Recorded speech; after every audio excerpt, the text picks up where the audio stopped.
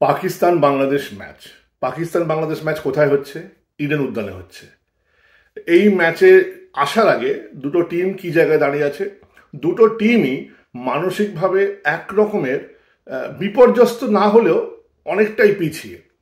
এবং পাকিস্তানের কাছে এই ম্যাচটা দেখে মনে হলো, খেলা যত চললো মনে হলো পাকিস্তানের মধ্যে ডু অর ডাই একটা অ্যাটিটিউড ছিল, যেটা কিন্তু বাংলাদেশের টিমের মধ্যে অতটা লক্ষ্য করা গেল না। কেন গেল না সেটা বোঝা কষ্টকর। তার কারণটা হচ্ছে যে একটা টিম 4টে ম্যাচ টানা হেরে তারপরে এই ম্যাচটা খেলতে এসছে, যেটা কিন্তু পাকিস্তান। আর বাংলাদেশ 5টা ম্যাচ টানা হেরে এই খেলাটা খেলতে এসছে। এখন এই খেলার মধ্যে দুটো পার্ট ছিল, একটা হচ্ছে সেমিফাইনাল যাওয়ার আশা একটু ক্ষীণ আশা বাঁচিয়ে রাখা, আর চ্যাম্পিয়ন্স ট্রফির জন্য যে প্রথম 7টা টিম যাবে, বা সম্ভবত 8টা টিম যাবে, মানে 8টা তো পাকিস্তান কনফার্ম, তাছাড়া 7টা টিম যাবে, সেই 7টা টিমের মধ্যে নিজের নামটাকে লিখিয়ে ফেলার একটা চেষ্টা। মানে সেমিফাইনাল, এই ওয়ার্ল্ড কাপের সেমিফাইনাল যেতে গেলে প্রথম 4টে টিমের মধ্যে হতে হবে। কিন্তু টিম নাম্বার 5, 6, 7 তারা সেমিফাইনাল না গেলেও তারা চ্যাম্পিয়ন্স ট্রফিতে কোয়ালিফাই করে যাবে। তাহলে প্রাপ্তির জায়গাটা ছিল। এবং ইডেনে এর আগে এটা পাকিস্তানের প্রথম ম্যাচ, কিন্তু বাংলাদেশের দ্বিতীয় ম্যাচ। এবং ইডেনে এর আগে বাংলাদেশ পরে ব্যাট করেছে, সুতরাং তারা জানে যে সন্ধেবেলায় ব্যাট করার সময় এই পিচে কি কি জিনিস হলেও হতে পারে। সব থেকে বড় উদাহরণ হচ্ছে বাংলাদেশ যখন হল্যান্ডের সঙ্গে খেলে এই উইকেটে, তখন 229 রান হল্যান্ড করে এবং বাংলাদেশ সম্ভবত যতদূর মনে পড়ছে আমার 87 রানে হেরে যায়।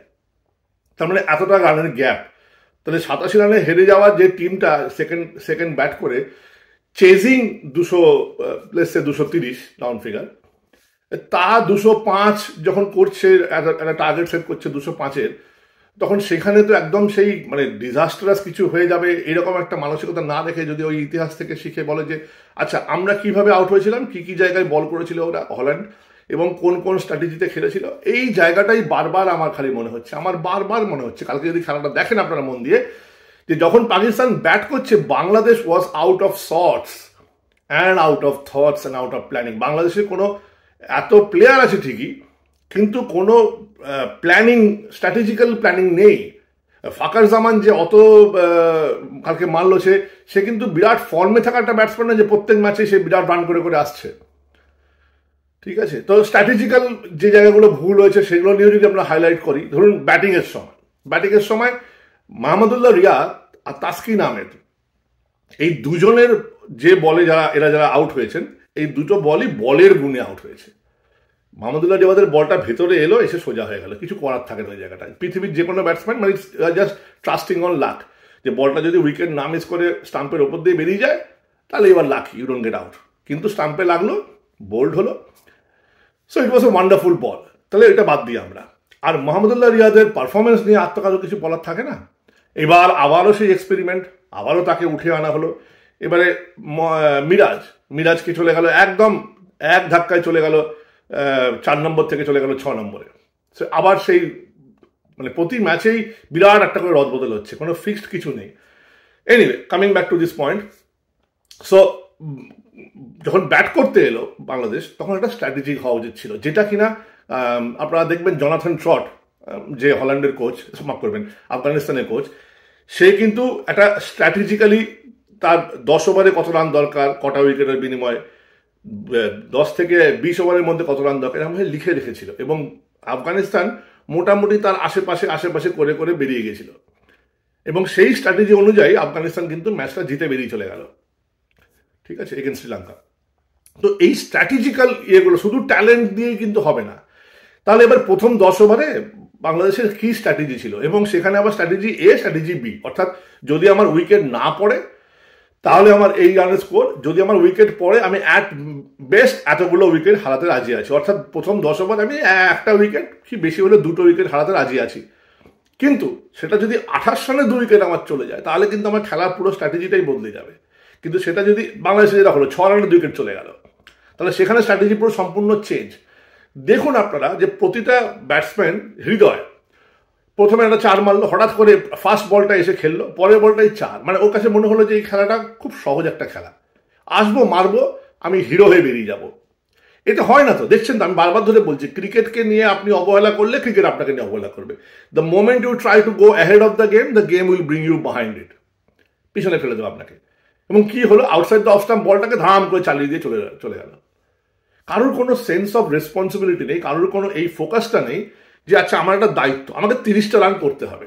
আপনারা ঠান্ডা মাথায় ভেবে দেখুন, যদি মোহাম্মদুল যাদের 50টা বাদ দিন, 40+ রান করেছে লিটন, আর 40+ রান করেছে সাকিব, ঠিক আছে 43, তাহলে সাকিবের 40+, রিটার্নের 45, অ্যাভারেজ 45 ধরে নিন দুজনের, 45, 90, আর ওদিকে ধরে নিন 50, তাহলে 90 আর 50 হলে 140, 3জন ব্যাটসম্যান মিলে 140 করে দিল। এবারে যে বাকি প্লেয়ারগুলো আছে, শান্ত, তামিম ওপেনারে, তারপরে মিরাজ, তারপরে হৃদয়, এই যে 4জন বাকি ব্যাটসম্যান আছে, এরা যদি 25টা করে রান করতো তাহলে কত কত স্কোর, 260। তা একটা ব্যাটসম্যান মাঠে গিয়ে 25টা রান করার মতো তার যদি যোগ্যতা না থাকে বা মানসিকতা না থাকে, কারণ যেভাবে ব্যাটগুলো করলো এত শর্টফুল খেলা, যে বলটায় শান্ত আউট হলো বা ধরুন যে বলটায় ওই তামিম আউট হলো, মানে ফ্লিক করছে সামনে, যেখানে সব ফিল্ডাররা কাছে আছে, যদি ফ্লিকই করতে হয় তাহলে গো ওভার দ্য টপ, আর নইলে সেফ, তুমি টেস্ট ম্যাচের মতো করে মাটিতে খেলো। হাফ হার্টেড তো হয় না, কিন্তু এটাতে ওয়েট পড়ে যাচ্ছে একদিকে, আরেকদিকে খেলছে শট, মানে আপনারা যদি শটটা দেখেন ওর বডি ওয়েট চলে যাচ্ছে অফ স্টাম্পের দিকে, ও শট খেলছে লেগ স্টাম্পের দিকে, তাহলে বডি ইজ ফলিং ওভার, বল তো ওপরে উঠবেই। যেদিকে আপনি বলটা মারছেন বডির ওয়েট ট্রান্সফারটা সেদিকে হওয়ার দরকার। কাভার ড্রাইভের সময় যদি কেউ এরকম উইথড্র করে কাভার ড্রাইভ করে, ওটা ক্যাচ হয়ে যাবে। কাভার ড্রাইভের সময় আপনাকে বলের দিকে বডিটাকে, ওয়েটটাকে ট্রান্সফার করতে হয়। So this are very basic part of cricket, এবং সেটা একটা ওপেনার হয়ে তার এই দায়িত্ববোধ থাকবে যে আমি এখন প্রথম দিকে একটু পার্সেন্টেজ ক্রিকেট খেলবো প্রথমেই আমি, কারণ এরা কিন্তু কেউ তুখার ফর্মে নেই, এরা রোহিত শর্মার অবস্থা নয় এদের, বা মানে আই মিন টু সে এই যে এদের যে ওপেনার, পাকিস্তানের ওপেনার আবদুল্লাহ বোধহয়, ওর মতো ফর্মে থাকা ব্যাটসম্যান তো নয়। সুতরাং you have to come to a form. এবং আপনারা খেয়াল করে দেখুন মোহাম্মদুল্লাহ যাদের ফার্স্ট বাউন্ডারি কি ছিল, সুন্দর একটা কাভার ড্রাইভ, বডি ওয়েট একদম অফ স্টাম্পের বাইরে বল, বডি ওয়েট ওদিকে করে সুন্দর একটা কাভার ড্রাইভ। ইডেনের মাঠ হচ্ছে বিলিয়ার্ডসের উইকেটের মতো, দেখতেই পেলেন, মানে বিলিয়ার্ডসের টেবিলের মতো, আপনি যদি বলটা ঠেলে দেবেন বল নিজের গতিতে চলে যাবে। সৌভাগ্যবশতভাবে আমি ইডেনে খেলেছি, বেশ কয়েকবার খেলেছি। আমার একবার ছোটবেলায় মনে আছে, আমার 18 বছর বয়স, বেশি বয়স না, আন্ডার 19 খেলা হচ্ছে আমাদের, তো আমি একটা বল অফ স্টাম্পের বাইরে হালকা করে কাট করেছিলাম, এই মানে আমাদের তখন 140 কিলোমিটার পার বল খেলা হচ্ছে না, খুবই হালকা, তো হয়তো 80-90 কিলোমিটার পার আবার বল এসছে, হালকা করে কাট করলাম, ও বল আর দাঁড়াচ্ছে না, চলে গেল বাউন্ডারিতে। আমি অবাক হয়ে গেলাম যে এই শটটা আর কোনো মাঠে এরকম ভাবে যেত না, কারণ বল এত মসৃণ আউটফিল্ড যে কোনো বাধা ছাড়াই বলটা সুন্দর স্মুথলি চলে যাচ্ছে। অন্যান্য মাঠে এবড়ো খেবড়ো থাকলে বল ধাক্কা খেতে খেতে খেতে স্লো হয়ে যায়। সো এইরকম একটা গ্রাউন্ড, তো সেখানে যদি আপনি পার্সেন্টেজ শট খেলেন, ইউ উইল গেট রিওয়ার্ডেড। কতবার দেখেছেন যে হালকা ড্রাইভ করেছে 4 হয়ে গেছে, কিন্তু থাকতে তো হবে। 50 ওভারের খেলা, এটা কাউকে বোঝাতে পারছি না। হৃদয়ের খেলাটা দেখে নক্কারজনক খেলা, ওই জায়গায় এসে উইকেট পড়ে গেছে, এতটা রান করা বাকি, তুই টিমে আছিস বাবা ব্যাটসম্যান হিসেবে, একটাই কাজ ব্যাট করা, সেটাই করলো না, হলো। এবং আমি যদি ভাবতাম যে হ্যাঁ ডেডলি বল, ওই যে বললাম বারবার, 2টো মাত্র উইকেট টেকিং বল করেছে পাকিস্তান, যেটা বাংলাদেশের ব্যাটসম্যানরা আউট হয়েছে। 8টা উইকেট দিয়ে এসছে, লিটন আগেই ব্যাটটা ঘুরিয়ে ফেললো, ঠিক আছে, এটা খেলার অঙ্গ। Shakib Al Hasan outside the of stump বলে শর্ট অফ লেন্থ বল করলেই উইকেট বাঁধা। এবারে আপনারা ঠান্ডা মাথায় ভেবে দেখুন, আমার আগের ভিডিও দেখলে বুঝতে পারবেন আমি কি বলেছিলাম, যে যদি outside the of স্টাম্পে short of length বল যদি খেলতে অসুবিধা হয়, তাহলে তোমাকে ওয়েট করতে হবে। নিজে একটা সিনিয়র ক্রিকেটার, একটা প্লাস ক্যাপ্টেন, একটা এবং সফল ব্যাটসম্যান অলসো, একটা জাজমেন্ট কল করতে হবে যে এই জোনের মধ্যে হলে আমি বলটা মারবো না, এর থেকে দূরে হয়ে গেলে ওটা আমার অ্যাওয়ে হয়ে গেল, সুন্দর দেখতে পাচ্ছি বলটা, খারাপ করে মারলাম। So that is a wide outside the of stump বল, কিন্তু close two body outside the of stump short ball আমি মারবো না। এইবারে ওর ক্ষেত্রে কি হলো, সাকিবের ক্ষেত্রে কি হলো, অফ স্টাম্পের মানে close two body, of স্টাম্পের close two body বল, যেটা ও কট বাহাইন্ড দুবার হয়েছে এরম খেলতে গিয়ে সেই বলটাকে এবার দেখছি আমি এরম আর খেলবো না, কারণ এরম খেলতে গিয়ে আমি আউট হচ্ছি, একবার দুবারই কট বিহাইন্ড হচ্ছে। কি করলো, ওই বলটাকে মানে ছেড়ে দেওয়ার কথা বা হোয়াট এভার অন্যভাবে কমব্যাট করার কথা, ওইটাকে এক ক্রস মারলো। মানে বলের একটা এত গতিতে বল আসছে, হারিস রাফের বল এত গতিতে আসছে, সেটা কোনো কাছে কিছু ব্যাপারই না। আমরা ওইটাতে যেটা out of form, outside the of স্ট্যাম্পের বল, সেটাকে টেনে এদিকে ও হুক করে নাকি 6 মারবে। ভাবুন মানে কতটা এটা, মানে কতটা কি বলবো, মানে অ্যারোগেন্স টুয়ার্ডস দ্য গেম। আর হলো কি, বলটা স্কোয়ার লেগ পর্যন্ত পেল না, টোপ্পা ক্যাচ হয়ে লুপে নিল। তাহলে এখানে আপনি দোষটা কাকে দেবেন? 43 রান করে কাজ শেষ নয় তো? So this is the problem. এই প্রবলেমটা হচ্ছে ওনারশিপ। রান করার জন্য যে মেহনত করতে হয়, মাঠে থাকতে হয়। কারণ ইডেনের উইকেটটা ইজ আ গুড উইকেট, সব গল্প দিয়ে লাভ নেই। মার outfield was fantastic, wicket was good. প্রথমে ব্যাট করছে, সুতরাং দিনের আলোয় খেলা হচ্ছে, কোনো আলোর হেরফের নেই, কোনো কিছু নেই। সুন্দর দেখে দেখে খেলো, পার্সেন্টেজ ক্রিকেট খেলো। যখন এত সুন্দর পার্টনারশিপটা করে ফেললো যখন লিটন আর মাহমুদুল্লাহ, তখন ওখান থেকেই পরের 3টে ব্যাটসম্যানের একদম ফোকাস হওয়া উচিত যে এইটাকে আমরা 200-র ওপর নিয়ে তারপরে সেকেন্ড মানে পরের উইকেটটা ফেলবো। কারণ তখন উইকেটটা অলরেডি পাটা হয়ে গেছে, বলগুলো পুরনো হয়ে গেছে, নতুন বলের মুভ নেই। সেখান থেকে উইকেট যদি কেউ দিয়ে আসে, বোলার চাইছে না, ওরা উইকেট দিয়ে চলে আসছে। উসামার বল লেগ স্ট্যাম্প, অফ স্ট্যাম্প, একটা leg spinner bowler, leg spinner, সে বল ফেলেছে হচ্ছে অফ স্ট্যাম্পের বাইরে, পড়েছে অফ স্ট্যাম্পের বাইরে। লেগ স্পিন বল, গুগলিও হয়নি যে বলটা ভেতরে এসছে, তা না, লেগ স্পিন বল পড়ে বেরিয়ে যাচ্ছে, সেটাকে দাম করে চালিয়ে দিয়ে চলে এলো। মানে বল বাইরে থেকে বাইরে আরো বাইরে চলে যাচ্ছে, ও সেটাকে চালিয়ে দিয়ে চলে এলো। মানে হৃদয়ের আউটটা দেখে আমার এত রাগ হয়েছিল, কিছু বলার নেই আমার। তো এই তাহলে সেইখান থেকে দাঁড়িয়ে সেম সকলে। এবার ধরুন মিরাজ 3টে উইকেট পেলো তো, মারও খেয়েছে, ওরা স্টেপ আউট করে 6-4 মেরেছে, কিন্তু 3টে উইকেট তো মিরাজই পেয়েছে। তো উইকেটগুলো দেখবেন ভালো করে মন দিয়ে, যে বলটা over pitch ball, short of length বল না। দ্বিতীয় কথা হচ্ছে বলটাকে এয়ার দিয়েছে এবং বলটা পড়ে স্পিন করেছে। অন দ্য স্পিনে বাবর আজম যে আউটটা হয়েছে, বলটা স্পিন করে যাচ্ছে ভেতর, বাবর আজম ভেতর দিকে আসছে, যার জন্য ব্যাটার ইনসাইডে যে লাগলো। তাহলে এখানে বাবর আজম প্লেটা ভুল শট, ওইটা লং অন দিয়ে না খেলে, যদি বলের ভেতরের লাইনে যদি মিড উইকেট দিয়ে, মানে মিড উইকেট আর লং অনের মাঝখান দিয়ে মারতে পারতো, তাহলে হয়তো আউটটা হতো না। কিন্তু যেহেতু সোজা মারতে গেল, বলটা স্পিন করে ব্যাটের এই এজটা এসে লাগলো। কারণ ব্যাটটা তো বলের দিকে করলে তাহলে কিন্তু বলটা চলে যাচ্ছে মিড উইকেট আর লং অনের মাঝখান দিয়ে 4 হয়, কিন্তু ও স্ট্রেট আর মেরেছে। কেন? কারণ ও এক্সপেক্ট করেনি বলটা অতটা স্পিন করবে, বলটা পড়ে কিন্তু স্পিন করে ইনসাইডে যে লাগলো, ইনসাইডে যে লাগলো বলে টাইমিং হলো না, বল চলে গেল লং অন বাউন্ডারিতে দাঁড়িয়ে থাকা মাহমুদুল্লাহ রিয়াদের হাতে, লোপ্পা ক্যাচ। তাহলে হয় ফাকার জামান যখন মারছে কটা দেখুন, short ball, short of length, Taskin short of length বল। ইডেনে আমার মনে আছে নিজের চোখে দেখা, রজার বিনি 7খানা উইকেট পেয়েছিল, শুধু সুইং। কেন হাতে সুইং থাকবে না? কেন? War is the swing? কোনো সুইং নেই, নতুন বলে সুইং থাকবে না? কাটা কাট বল করছে, ক্রস সিমে বল করছে, কি লাইন অ্যান্ড লেন্থ রাখার এত ভয়? মানে তাহলে নেটে কি প্র্যাকটিসটা হচ্ছে মিস্টার হাতুরা সিংহে?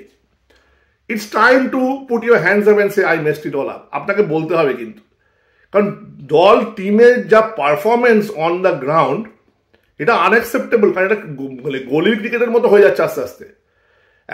একটা বোলার ভালো 140 কিলোমিটার পার আওয়ারে বল করে তাস্কিন, কিন্তু সুইং হচ্ছে না। এটা ভাবতে হবে তো, কেন সুইং হচ্ছে না? সুইং করতে দিচ্ছে না বলটাকে। সাইন আফ্রিদি যে বলগুলো করে উইকেট পেয়েছে, এলবিডব্লিউ করলো ইয়েকে, ওপেনারকে, তামিমকে, তারপরে মাহমুদুল্লাহকে আউট করলো, বোল্ড, সব ওপরের বল, কোনো শর্ট অফ লেন্থ বল তো নয়। তাহলে তোমার এই আজকের তারিখে যেখানে এত ছোট টার্গেট, সেখানে have to bowl wicket taking বল। বুমরার বলটা মনে আছে, শামির বল মনে আছে, তাই না?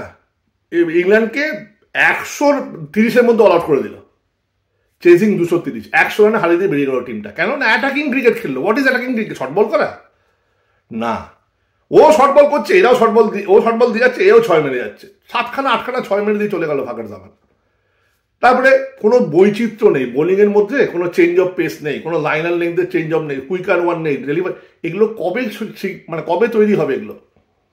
আজকে মানে মিরাজ বল করছে, ওই যেটুকু মিরাজ করতে পারলো সেটুকুই হলো আর কি। সাকিবের বলের সেই এক লাইনের, মানে এক ধরনের বল, মানে ব্যাটসম্যান যদি 2-3টে বল খেলে, সেই বল সাকিবের কোথায় গেল? যেটা পড়ে ভেতরে আসে, পড়ে সোজা হয়। আরে পড়ে যদি কিছু না হয়, এবার আপনি বলতে পারেন যে বল তো পড়তেই দিচ্ছে না, ওরা স্টেপ আউট করে খেলে দিচ্ছে, বল তো পড়তেই দিচ্ছে না। তাহলে বল যদি পড়তে না দেয় তখন কি করতে হবে? নেটে যান না, একটা পাড়ার ব্যাটসম্যানকে ডেকে এনে বলেন আমি বল করবো, তুই সব বল এগিয়ে গিয়ে মারবি। এটাই তো প্র্যাকটিস দাদা, এটাই তো প্র্যাকটিস। প্র্যাকটিসে তো এগুলোই করতে হয় যে পরের 6টা বল, আমরা যখন প্র্যাকটিস করতাম তখন বলতাম পরের 6টা বল, আমি ছিলাম ফাস্ট বোলার, তো আমি বলতে পারতাম যে যখন নেক্সট 6টা বল তোকে 10 রান করতে হবে জিততে গেলে, দেখি তুই কিরম করতে পারিস। এই ফিল্ড সাইজি মানে নেটেই বলছি আমরা যে একটা এখানে একটা ওইখানে একটা ডিপ লং পুরো ফিল্ডিং বলে দেওয়া হয়েছে। এবার আমি কি কাজ করলাম? পায়ের গোড়ায় গোড়ায় বল করলাম, অর্থাৎ ইয়র্কার লেংথে বল করলাম, তুই মার কত মারবি। আর আমার তো তখন 145 কিলোমিটার পার আওয়ার গতিতে বল হচ্ছে না, কিন্তু লাইন অ্যান্ড লেংথ এমন একটা জায়গা যেটাকে নিয়ে ইউ ক্যান। কটা ছেলে আপনি দেখেছেন যে বলে বলে ইয়র্কার করতে পারে? বুমরার বল দেখেছেন বলে ইয়র্কার করতে পারছে, মার্কুড নামলো বলে ইয়র্কার, বোল্ড, চল নেক্সট। তো ভালো বলটা তো করতে হবে, কোয়ালিটি বল।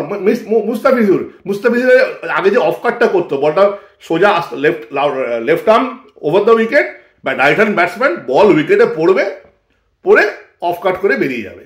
আপনাদের হল্যান্ডের ম্যাচে মনে আছে জানি না, যে দুটো ক্যাচ ড্রপ হয়েছিল এডওয়ার্ডস ওই ক্যাপ্টেন, যে ও একটা বল মিস করলো, একটা বল কানা লাগলো, ড্রপ হলো ক্যাচটা, কিন্তু হলো মানে ক্যারি করলো না। কিন্তু ঘটনা হচ্ছে ওই বলটা দরকার, যেখানে বলটা পড়ে, কারণ মুস্তাফিজের কোয়ালিটি আছে অফ কাট করার, বলটাকে উইকেট থেকে সরানো, ওটার জন্য সুইং লাগছে না। কি বল করলো আপনারা দেখলেন ওই কালকে সব বোলিং, মানে আমি অবাক হয়ে যাচ্ছি যে একটা বোলার আর একটা ব্যাটসম্যান তাদের বেসিক কাজগুলো করে চলে আসুক না, তারপর অপোনেন্ট টিম ব্রিলিয়ান্ট খেলে দিয়ে চলে যাক, কিছু বলার নেই আমার। আপনি যদি আপনাদের মনে থাকে যে হ্যারিস রাউকে একটা স্ট্রেট ব্যাটে 6 মেরেছিল বিরাট কোহলি মেলবোর্নে, এই 2000 এই আগে তো গত বছরের ওয়ার্ল্ড কাপটা, টি20 ওয়ার্ল্ড কাপটা। That is a batting brilliance, you can't do much about it, ওটা কিছু করার থাকে না। কিন্তু এইখানে যদি আপনি একটা ব্যাটসম্যান এগিয়ে আসছে, স্টেপ আউট করে করে মারছে, ও স্টেপ আউটেরই বল দিয়ে যাচ্ছে। স্পিনারে কোনো ফাস্টার ওয়ান নেই, কোনো কুইকার ওয়ান নেই, কোনো বৈচিত্র্য নেই, বোলার পেস বোলারের কোনো সুইং নেই, কোনো কাট নেই, কোনো অফ দ্য সিম নেই।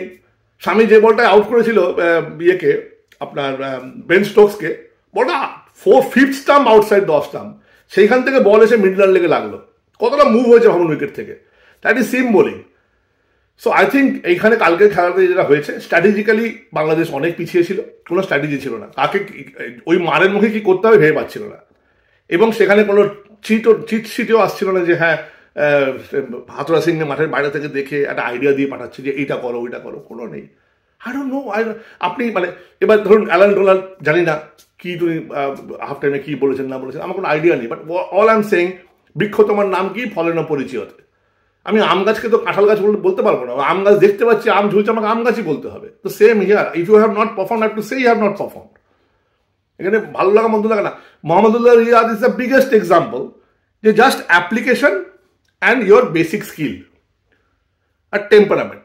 ওর টেম্পারামেন্ট আপনি দেখেছেন মোহাম্মদুল্লাহ রিয়াদের ফ্লিক ফ্লাক ফ্লুক করছে না, সোজা ব্যাটে স্ট্রেট, যতক্ষণ খেলেছে কোয়ালিটি ব্যাটিং করেছে, যে বলটা আউট হয়েছে আউটের বল, কিছু করার নেই। So 100% excused. এই আনফর্চুনেটলি এইটাই যদি ডুপ্লিকেট করতো সবাই, দেখতে পাই কালকের ম্যাচটা আপনারা 270-80 রান হতো বাংলাদেশের। আর ওই 280 রানের নিয়ে মাঠে নামা, কতক্ষণ মারতো, একটা সারাক্ষণ মেরে যাচ্ছে ফাঁকার জামান, আর সারাক্ষণ মারের বল দিয়েছে, টাঙিয়ে টাঙিয়ে মারছে, সুইপে মারছে, পুলে মারছে, স্টেপ আউট করে মারছে, লং অন দিয়ে মারছে, এত ভালো ব্যাটসম্যান হয়ে গেল একটা দিনে। কি বলবো বলুন, মানে এখানে ইটস জাস্ট, আমরা খুব ডিসঅ্যাপয়েন্টেড যে এইরকমভাবে মানে lack of application, lack of skill R lack of strategy, তিনটে একসঙ্গে মিশ্রিত হয়ে কালকের খেলায় একভাবে প্রদর্শিত হলো। জানি না বাংলাদেশ পরের ম্যাচে জিতবে কি না জিতবে, তবে ইট ইজ, আবারও বলছি, it is ইনসেন্ট two expect different result doing the same thing. এক জিনিস করে করে অন্য রেজাল্ট হবে, অন্য ফলাফল হবে, এটা ভাবাটাই, এটা কামনা করাটাই মূর্খতা। যাই হোক, অল দ্য বেস্ট এটুকুই বলতে পারি। বাট প্লিজ বাংলাদেশের প্রত্যেক ক্রিকেটারকে বলছি, আপনাদের দেশের ক্রিকেটার ফ্যানরা মুখিয়ে আছে, তারা খুব ইমোশনালি এনগেজড হয়ে আছে, সবাই ডিসঅ্যাপয়েন্টেড হয়ে মুখ চুন করে ঘুরছে। কি কালকে মাঠের পরিবেশ কি, প্রায় 40,000 বাংলাদেশি সাপোর্টার চিৎকার চেঁচামেচি করছে। এতেও যদি রক্ত গরম না হয়, এতেও যদি আপনার মনে না হয় যে আমাদের একটু অ্যাপ্লাই করার দরকার দেশবাসীর মুখে হাসি ফোটানোর জন্য, তাহলে আর কিছু বলার নেই আমার। মানে কালকে যদি ওরা ভালো খেলে জিতে বেরিয়ে যেত না, আমি এত কথা বলতাম না। কালকে বাংলাদেশ হেরেছে বাংলাদেশ খারাপ খেলেছে বলে, অ্যান্ড ট্রাস্ট মি এত বাজেভাবে হারার দরকার ছিল না। 105 বলে ম্যাচ খেলা শেষ হওয়ার 105 বল আগে ম্যাচ জিতে চলে গেল, এটা হওয়ার কথা ছিল না। Anyway, all the best Bangladesh, enjoy.